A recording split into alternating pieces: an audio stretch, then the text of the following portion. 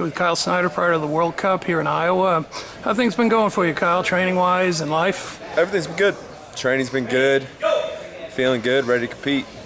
You know, they throw out the mats and we have a big event like the World Cup, and you want to wrestle, right? Talk about why it's important for you to keep challenging yourself in this part of the year, and I mean every year, right? I mean, you've always been one that's been willing to go out and wrestle throughout the season. I mean, I love competing.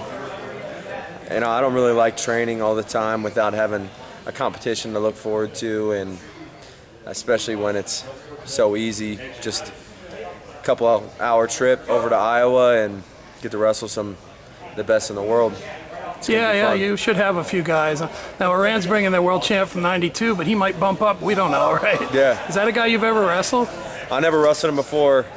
He's always been lighter, so that'd be a fun matchup. I think the duel between Iran and the all-world team is going to be good. Yeah, they may not even make it to wrestle you guys at some point. Yeah, so we'll see. But, you know, either way, on the all-world team, this guy wrestling in the World Finals, or Iran will have somebody pretty good. So we'll have a couple of good duels on Saturday, and then finals will be good. You've done World Cups before. What do you like about this tournament? I mean, it's different. It's not a regular format. Yeah, I like the team aspect. I mean, there's a team aspect at the World Championships too, but everybody's kind of doing their own thing, and it's the dual meets are different.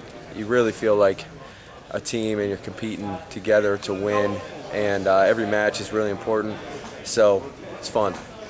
Yeah, and you got some guys that you train with that are working here, guys that you've not seen much, right? I mean, it's kind of good to get around these guys while you're not in a tournament format. Yeah, it's good. I mean, it's always good to be around best wrestlers in the United States, and good camaraderie, keep elevating each other, and so we every time I can be around the team, I feel like I'm always getting better and learning from different people. Do you have any plans for the rest of the winter? I mean, have you looked at your competition schedule? Yeah, I think I want to wrestle in one of the ranking series tournaments in February.